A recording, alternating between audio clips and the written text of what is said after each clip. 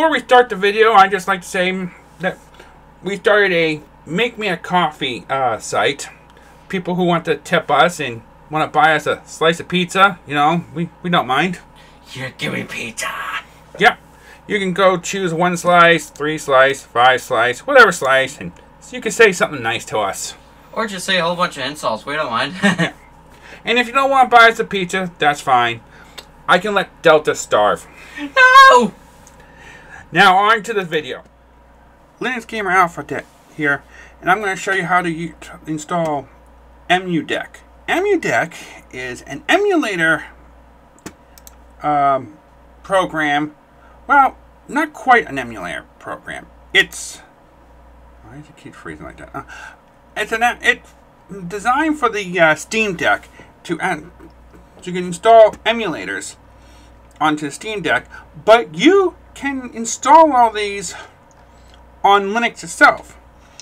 The thing is, I already installed it just to test this out, and it works perfectly. So what I'm going to do is, I'm going to do I already recorded on my other computer how I install it, and then I'll tell you about this in a moment. So I'll be right back, and I'll just show you how I installed it on my other computer while talking over it.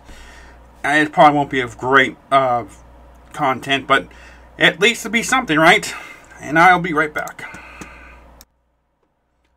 Alright, as you can see here, I'm on the website, and I'm going right to the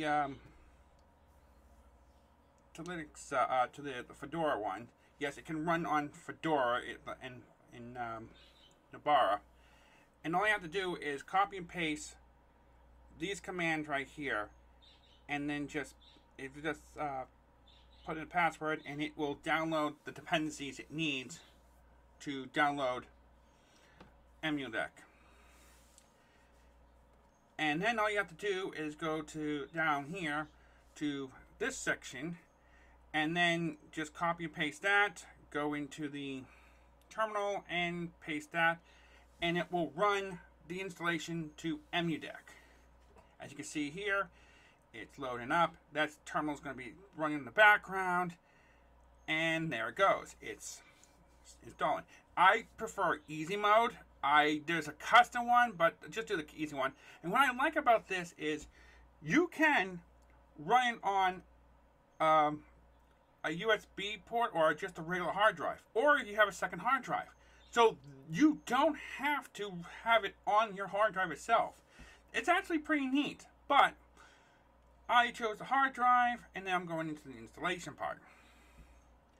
Now, it does have the Steam Deck. I don't know what the other one is, but you want to go with Linux. That's what you want to do. Just go with the Linux, and it will install the program. And as you can see, it's installing with Sonic in the background. And you can open up the terminal of what's installing right now. So that's pretty neat. You're just installing what you need for it, and you could just have it run in the background, and you can see what's going on. Now, I believe I will show you in a moment the other terminal of while still doing the installation. Should be popping up soon.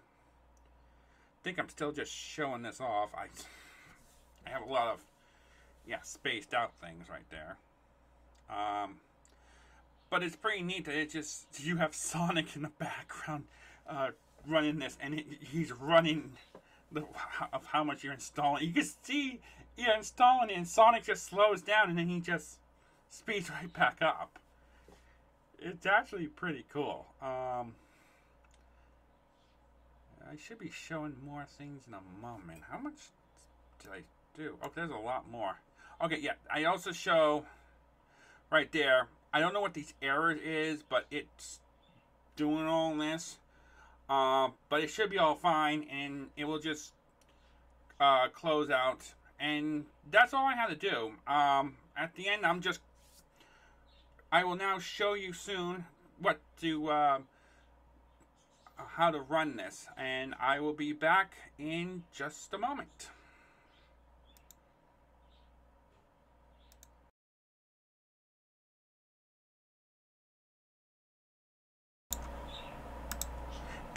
I'm back, and this is what we'll have for the emulators. RetroArch, I don't know what they do. Yes, you can do NES, pre-install folders, but here is where the problem lies. Go back. No, I leave it. Some of these have to have the BIOS for each the game. Only some of them. I think this one you don't need. See, no, actually, I think you do need it. PlayStation do. No, which one it was that didn't need one? I thought that was it. No, PSP. PlayStation, yeah, PSP, you don't need a BIOS requirement. You can install it, and it's just a PlayStation Portable. But a lot of them, yes, you're going to need to do some tweaking and stuff like that. And here is where we have the problem. I cannot show you where the websites are to get the BIOS or where to get these games, even though, except for these two, I don't even know why. See, why did that happen? What the why did that do that? I know it was... What? Why is my... Why? Is it doing that to just... Oh my... Is this an update from... Okay. I'm serious. Like, what the hell? Did it get bigger when it gets bigger? Why? Why is this a thing? Why? What the hell was that? That's on my desktop. That's my... Yeah, that's my desktop. Okay. Oh my god. Okay. Okay. What was I doing? Alright. Oh god. I'm sorry. Just carrying him out. Okay. That was too funny. I can't show you the emulate oh god, why did it do that? I lost my train of thought. Oh god. Okay. Okay, give me a moment, kids. Okay. I can't show you the website to the BIOS or the free games because of YouTube. The thing is, yeah, as you know, these two should not be on there because these is for the Switch, and though that one makes sense, you shouldn't be using because that's still a newer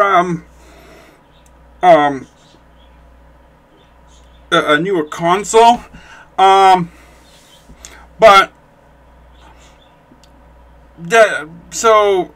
I don't know why this is on here in the beginning with because of the big lawsuit from